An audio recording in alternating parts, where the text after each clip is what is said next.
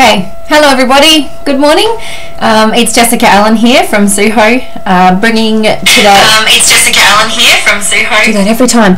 Bringing you a case study on air tightness testing for a house that we tested about a month ago. So, CPD, email us if you would like your certificate of attendance. You know the drill.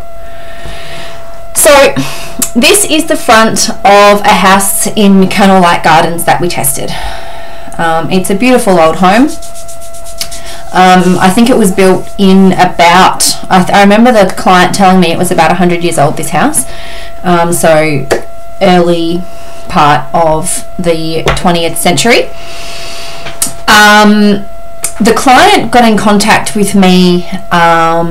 Him and his wife and his two children live in this house, and they had been complaining of being quite uncomfortable from drafts in the winter and from the heat in the summer. So this is not an uncommon complaint in Adelaide. We hear this a lot from clients, and this season I'm actually getting a record number of inquiries with exactly this same complaint.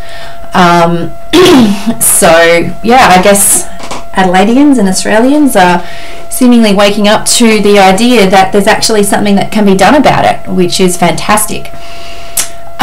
So yeah, as I mentioned, the house is about, I believe, about 100 years old, and there was an extension put on the back about 20 years ago. And then when this family moved in, they also did a few little adjustments themselves. So it's had a bit of work done to it. The original part of the house is heavy block work on a timber floor, and the extension is pretty standard construction, lightweight construction on stud construction on a concrete slab. It's 3 bedrooms, 1 bathroom, 1 media room, and then the main living and kitchen dining area. So it's a fairly standard family home. So this is the floor plan that I was given. These were the only plans that the client had. They didn't have anything more detailed or more up to date than this. And they added some notes for me. Some of it's upside down because of the way that the pages have been annotated. But that orange line there shows you where the split between the old and the new is. So the timber frame extension is this bit out the back, and the old portion with the block work on the timber floor is at the front. So the first thing I did, of course, if you've seen any of my webinars before, was I did the red pen test. The red pen test identifies where the air barrier is, and it also, when I'm measuring up in my PDF software Bluebeam, it allows me to find out how large the house is, and it allows me to determine the equipment that I'm going to need. So standard for a house, you don't normally need more than 1 fan, so it's usually fairly straightforward to work out the envelope area.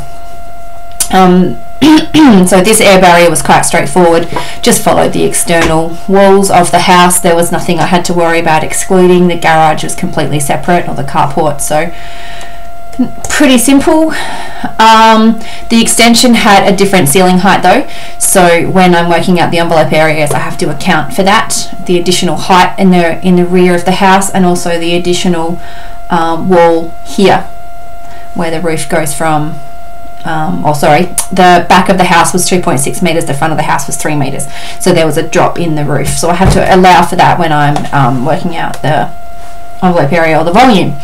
So the square meterage, the envelope area, if you haven't heard any of my webinars before, the envelope area refers to the square meterage of the walls, the floor and the roof all put together. So you get an idea of how big the house is based on the surface area. So this house added up in total to 413.8 square meters approximately. Now, like I said, these plans aren't perfect, and I had to scale using a doorway on an assumption that that doorway was 900 wide, the door jamb. So this calculation is not going to be perfect, but given the information I had, I did some measurements on site to verify the scale that I'd used on the PDF drawing, and the measurements, although they're approximate, they're pretty close. I'm confident that those numbers are pretty close. So test day came. I've done all the envelope area calculations, arranged a date with the client, and then came to site. Myself and my colleague Amber went to the house and we set up the fan for test day.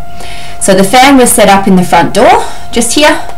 We always have to set up the fan in an external doorway, so we had a couple of options, and we chose the front door, mostly because it was only a 2.4 door, which means it's easier to set up, 2.1 door, sorry, because if the doors get really high, it gets harder to fit the frame into the doorway. So chose that door because it was a nice 2.1 standard door. So as we set up the house, we closed all of the other external doors and windows and opened up all of the internal doors to allow the air to flow through the house and get equal pressure across the whole envelope. The fan was turned on and we brought the house down to 50 pascals of negative pressure. So what that means is when this fan gets turned on, it's sucking air through that fan out into the atmosphere. So it's sucking air from the house outside. So that's called depressurizing. When you're decreasing the pressure inside a building, that's called depressurizing. And what that does is creates that pressure difference inside to outside, which means that the outside air then gets sucked in all the gaps and cracks in the building, and it makes them quite easy to identify. So that's what we did on this place. And most tests we depressurize. And some tests we do both, but mostly we just depressurize. You don't have to do both most of the time. So what did we find? I've gone around the house in an anti-clockwise direction. You can see the floor plan I've got here. I've gone around in an anti-clockwise direction and I'm going to show you the things that we found.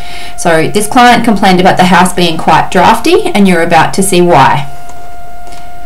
So this was in the master bedroom. They had this beautiful old heater that had been there for goodness knows how long, and you can see from the way that piece of paper is flapping about that there was a lot of air coming through that grill. Next minute the client says, oh, that's not actually attached to the wall, and pulls it out from the wall, and you can see this picture here is what was behind that grill. And I mean, that is a very, very large hole in the building where there's air coming through and leaving constantly. So that was one of the first things we found, and it was yeah, when they took off that grill, it was quite a surprise. But you know, the happy thing about these sorts of large holes is that they're fairly easy to fix. So moving on to the next room. So in this house, back when this house was built, chimneys were built in pretty much all of the places. There were some pretty standard construction practices, and chimneys was one of them, open fireplaces. So this house has got two of them, and this was the original dining area in the original home, and it was converted into a TV room. So in this instance, the clients had actually, if I go to the next slide, yeah, so I'll just show you this picture here.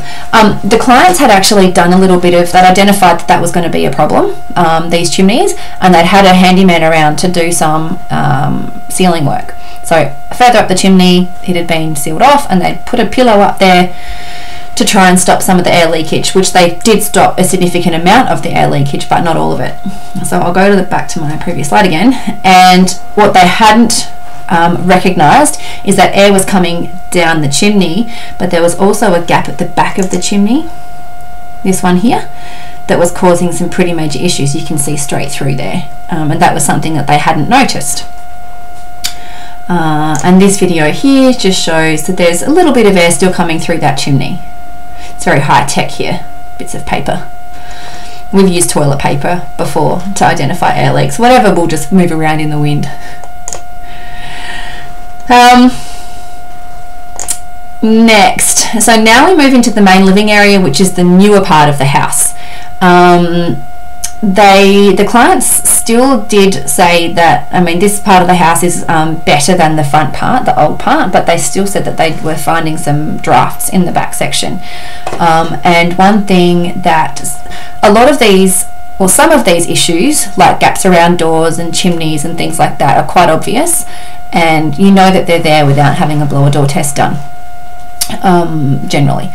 So some, like a blower door test, the useful part of it is identifying leaks that you didn't know were there. So in this instance, this was one of them. This client had installed a really nice gas fireplace in their new in their living room. It was really nice and cozy. They had it on before we got there to heat the house up so that we could get some better thermal images. So it was really nice and cozy in there. But this is what we found, the air leaks that we found around the perimeter of the gas fire was something that the client didn't expect. So there's a penetration behind that fire that hasn't been sealed up when the trades came to install it. So that's the kind of thing that we find that people sometimes don't expect.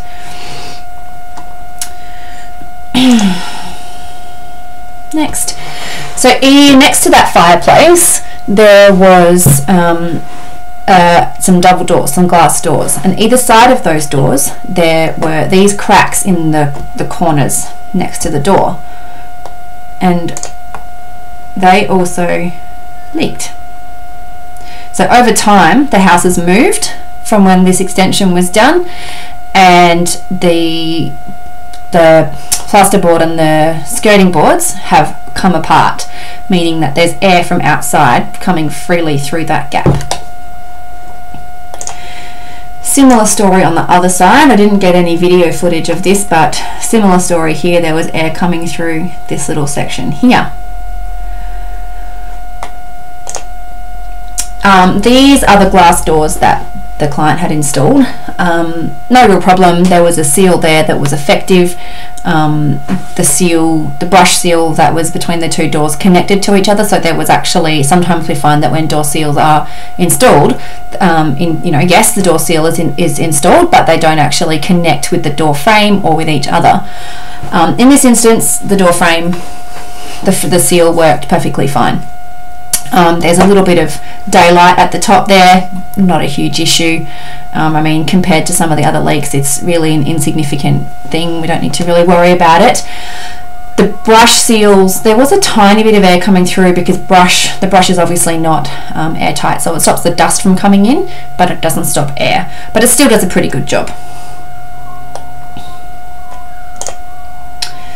Here are some other issues we found, some small, some not so small, in the living area. There was all of the power points, and you'll find this in most places, the power points all leak, and although there's only a small little hole in the building fabric, if you've got lots of them, then they all add up. All the little holes add up to one big hole. So yeah, that can be one area that people also don't expect. This is the range hood in the kitchen. This had actually had a fairly good damper on it, so there wasn't much air coming through there at all. That was not too bad. There was some air coming from behind the kitchen, so the fridge. So there was some penetration back there, probably electrical or something that had happened during the renovation, because this is the wall. This fridge backs onto the wall between the old and the new. So something's gone on behind there. It's hard to say exactly what without taking everything out and, you know, really having a good investigate. But there was air coming from behind the fridge, and here under the sink where the plumbing and electrical comes through, there was air coming through there as well. So again, these leaks are fairly typical. This one, I have to say, I haven't seen this one before. We moved through to the laundry now, and these clients had installed a European laundry in what I believe was part of the bathroom. They've separated out the bathroom and created a separate laundry in a cupboard.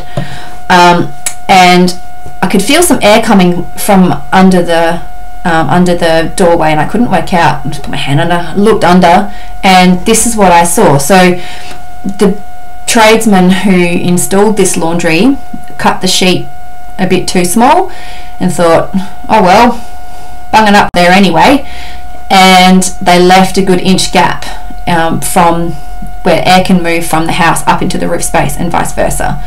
So that's not ideal, and this is the kind of lack of attention to detail that air tightness testing is attempting to, I guess, kind of weed out. If air tightness testing is done before handover happens, then this sort of thing will need to be fixed. Once air tightness testing is part of the building code or something like that, this sort of thing won't happen. Unfortunately, these clients learnt the hard way, I guess. Again, fairly easy to fix, but access up here was a bit tricky. It's very tight, so getting up there might be a bit hard, but it is fixable. Here's a little video to indicate how much air was coming through that gap. This little bit of paper was just sitting up there in the container, and we noticed it flapping around, so we just took a video of it. So it's not an insignificant amount of airflow that's coming through there. It's quite a lot. Moving to the bathroom, this was another area where there wasn't much air leakage, so that's a good thing. Bathroom exhaust fans are a fairly common culprit for air leakage. They often don't have dampers on them, but this one seems to. There wasn't much air coming through it at all, so that was good. Window leaks, so moving through to bedroom 2, one of the kids' bedrooms. This one, double hung timber windows in a house this old, they're generally pretty leaky, all of them, just by design and by how old they are. If they're movable, if they're openable, they usually leak and sometimes rattle a little bit. So there are some solutions for these sorts of window designs, and we offered these solutions to the client. It can be tricky putting a seal on a window like this because they're movable, but there is a product that I have discovered that works quite well on these windows and doesn't bunch or tear or come off when you open and close the window. So I recommended that product to this client. Another thing that's really common in old places is these vents, and I'm sure if you've got an old place, then you will have them. My parents have got about 5 or 6 in their place. So in the past, we've taken Perspex covers and covered these sorts of vents up for clients. We didn't do any of that work for this client, but identified that as an air leakage pathway that is fairly typical of older houses. Bedroom 1, similar issue with the windows. There was a second chimney in this bedroom here, which unfortunately I swear I photographed, but I can't find the photos, unfortunately. Similar, not as bad as the chimney in the media room though. Still leaky and had the pillow up there and the sealing measures that had happened previously, so there was a significant reduction in how much air was coming through that chimney, but there was still air movement coming through there. This house also had an attic, so the client had converted a part of their roof space into a storage area, which I think is pretty cool. This door here, because a couple of issues in terms of insulation and thermal comfort and things like that with this attic.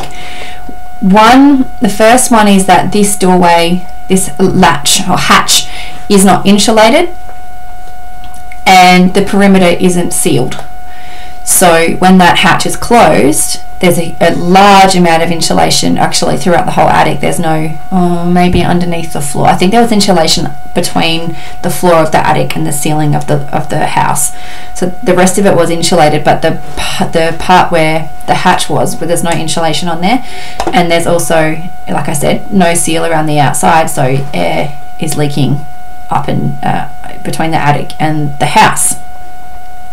I poked my head up there, got up on the ladder and turned the light on, poked my head up there, and there is this daylight here, which is actually a whirlybird. So that is ventilating this space, which is an important feature, because otherwise this space in the house could be susceptible to mold and an unhealthy environment in there if there was no ventilation. So that's not a bad thing necessarily. It's a good thing, but if this is not sealed, then that's providing a lot of air that can, you know, it's a pathway that air can move, and it's roof space. You don't necessarily think about it impacting your thermal comfort, but when this section here, like I said, hasn't got a seal on it, then you're going to get air movement. The other thing is this section here, I think this is an access panel to the rest of the roof space, and this wasn't sealed either. So this unsealed door, even when it's closed, is going to be allowing air through down into the house and vice versa. Generally across the entire house there was a ducted evaporative, I believe it was evaporative cooling system. The client had quite rightly identified that this was going to be, each vent was going to be causing a few problems, so he went and bought covers and sealed every single vent in the house, which was very sensible. When we went to do the test, there were some of them that were falling off. So you can see by how much that is moving that every one of those vents is going to be causing a fair amount of trouble in terms of air leakage and thermal comfort. So we also took the thermal camera and took a few images for the client. So here you can sort of see that you can see the framing of the roof. There's a tiny bit of thermal bridging going on. This is in the back section in the new area. Not a huge issue. Some of the other images show a little bit more clearly that the insulation in the extension was potentially a little bit patchy and bunched up.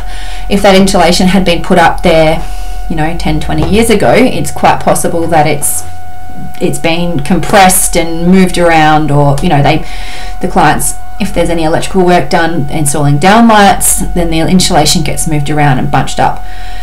So you can see that there's a few little patchy sections there where it looks like the insulation is either bunched up or not fully in contact with the plasterboard.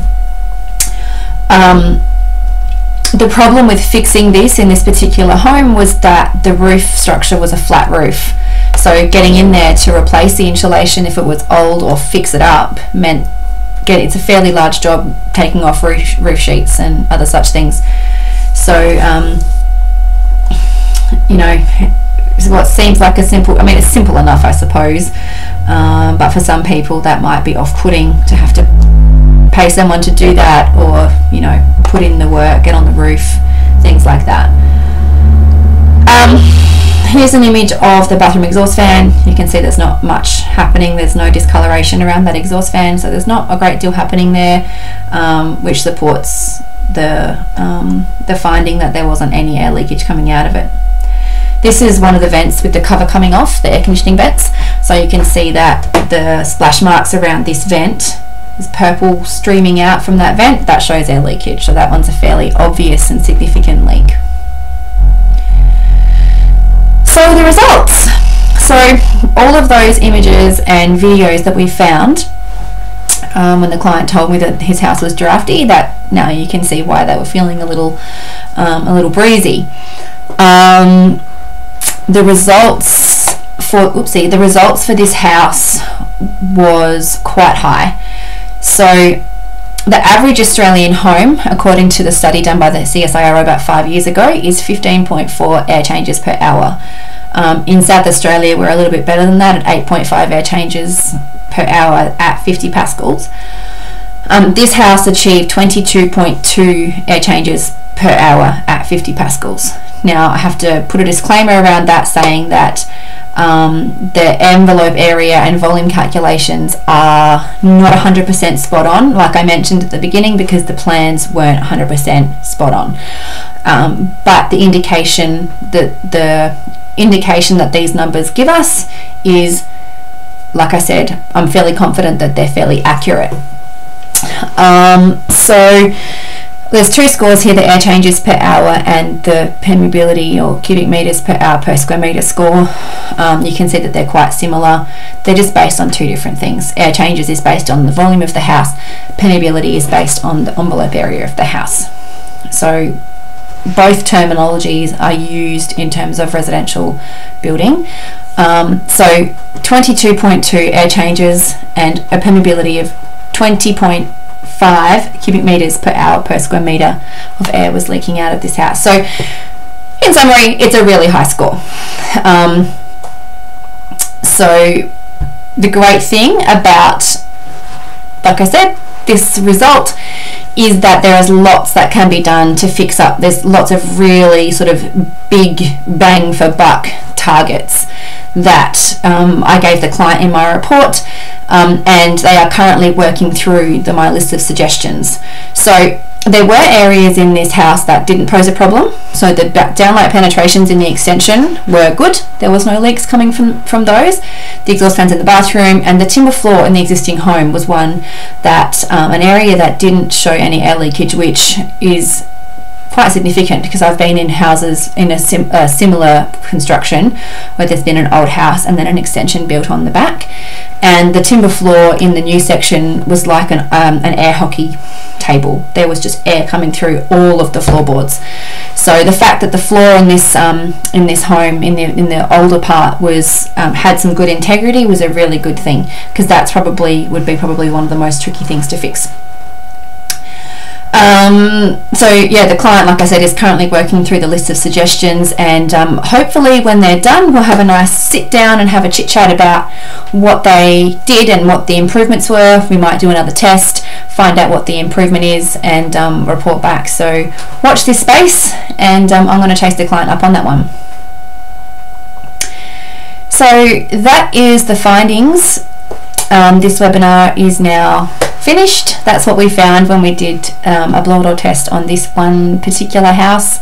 I'm sure many of those things are recognisable to many of you. So if you have any questions about your home, or if you want a blower door test done on your place, then get in touch with us, air@suho.com.au, and we'll be happy to give you a quote.